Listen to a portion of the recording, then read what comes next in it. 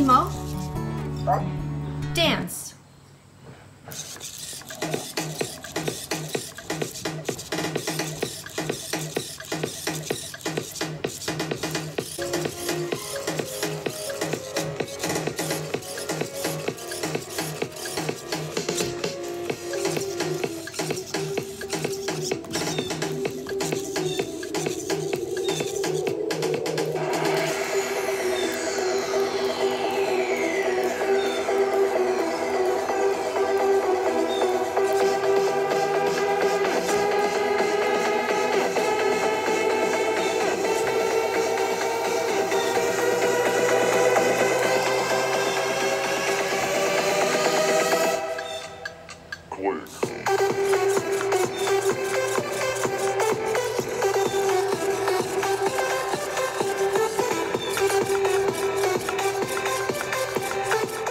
Hello and welcome to Friendship and Joy. I'm Karen, and that little robot that you saw, that was my godson's robot that I was babysitting. His name is Emo. I had a lot of fun with him. Yeah, I think I get more of a kick out of that robot than he does, so maybe I'll keep him.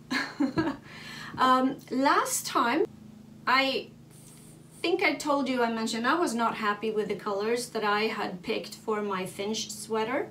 So what I ended up doing was I bit the bullet and I scrapped that project. With that yarn. I ordered new yarn and I am so happy with the new yarn. It has arrived and it looks amazing. I've started it already, but the colors are more, it's not the Baram U yarn that the pattern called for. So I did order from Rowan, but the colors are more in line with what the pattern had called for, and I just want to show the difference of what it looks like. I have now started and I've gotten quite far, well, compared to where I left off with the other one, and I'm really pleased with the way these colors show up on in the pattern instead, compared to these colors that I just did not feel did the trick. So I'm happy to continue with this. I shouldn't say problem, but this is my problem child. Of course, the Rowan yarn is slightly thicker than what the pattern called for. I think it's supposed to be fingering weight, and this is a DK weight. But I thought it was worth it since I've already modified this pattern anyways, because I don't want to knit it flat. I've modified it to knit in the round, and with this thicker yarn I have to now modify further to go down in number of stitches. So in order to do that, I had to then figure out how many stitches are in the repeat. So let me remove this here, and then I wanted to line up the larger pattern here to make sure that I had the middle one in the center. That was a little bit tricky, but I mean, it's just a matter of figuring out the number of stitches you need in order to have 5 of them, and then I just cast on accordingly for front and back on the round. And then when I get to the length, the side seam, I'm gonna stick the holes where the sleeves will go, and then I'll do the neck and whatever. But yeah, for me, it is a little bit trickier to figure this out, because now I can't rely on the pattern for number of stitches and things like that. But it's worth it, because I love the way this looks so much better. In the meantime, while I was waiting for this yarn, I told you about my little forever project. That also changed when I realized it was a double fabric, and I was thinking I can make it into a bag basically. So I knitted up until I had a pillow insert, and I knitted it all the way up to fit for that, and then I did test my theory if I were to split every second stitch onto 2 different needles, that it would open up to a bag, and I was right. It did. It opened up to a bag, and I stuck a pillow insert in there, and I just closed it up, and voila, I made myself a little cushion instead. It was actually kind of fun. It's a cozy little pillow that you can keep in your chair.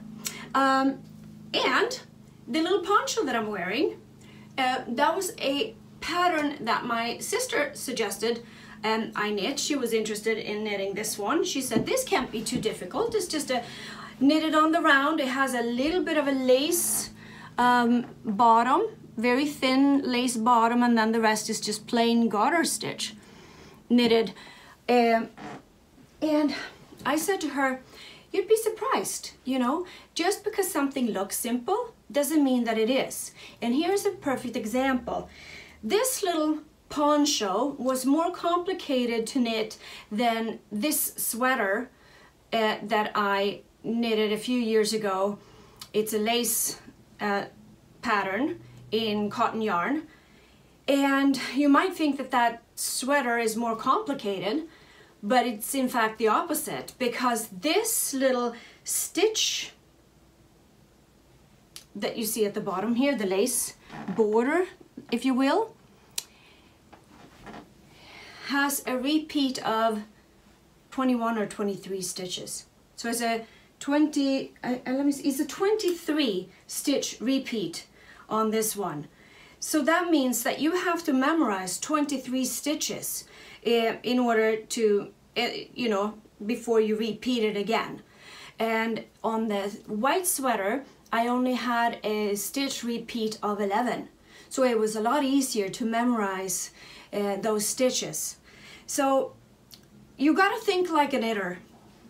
And the way I do it when I do these things, whether it's Fair Isle, it looks complicated, but I mean, if a stitch repeat is not that long, it's easier to memorize.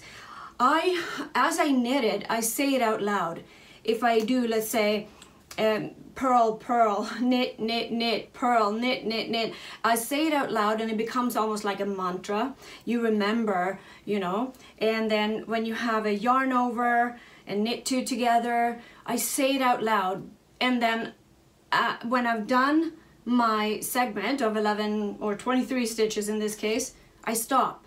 I take a break, I check my work, I give myself some more slack, and then I say my mantra again, you know, like purl, purl, knit, yarn over, purl, purl, knit, or whatever it might be.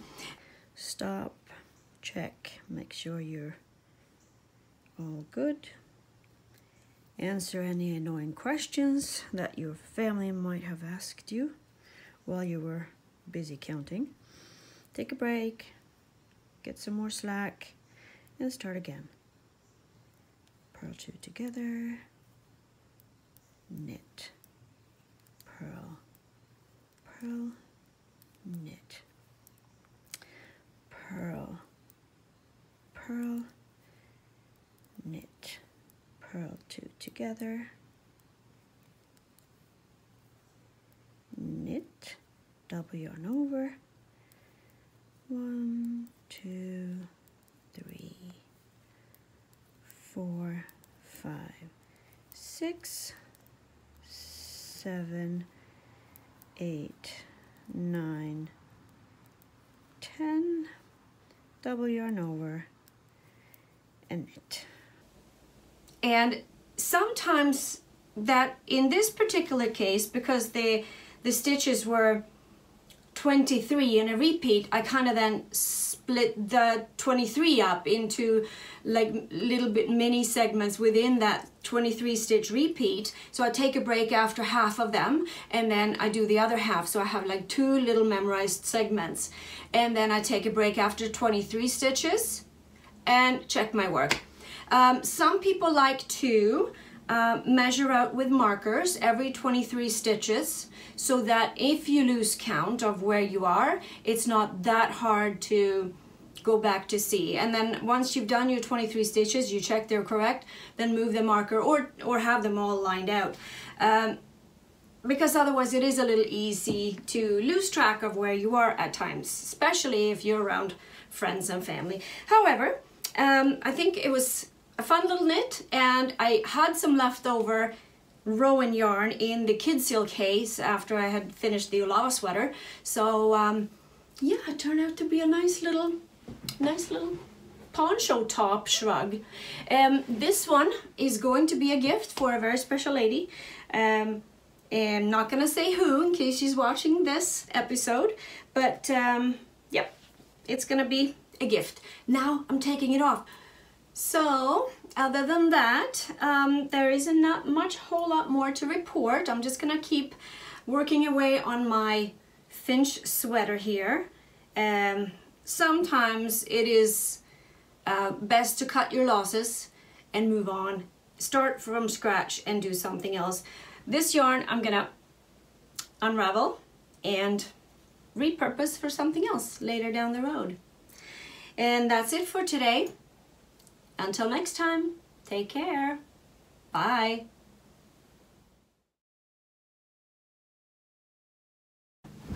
Whoops. Okay. Got 'em hot. I should have blurred out Derek's feet. That's okay. Don't worry about it. No free feet pics. Free feet pics? No. Not here. Okay.